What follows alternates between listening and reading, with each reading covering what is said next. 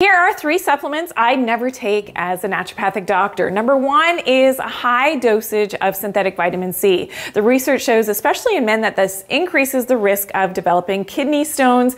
I'm not a guy, but the medical doctor that I used to work with, she was convinced that her kidney stones were because of taking high doses of vitamin C.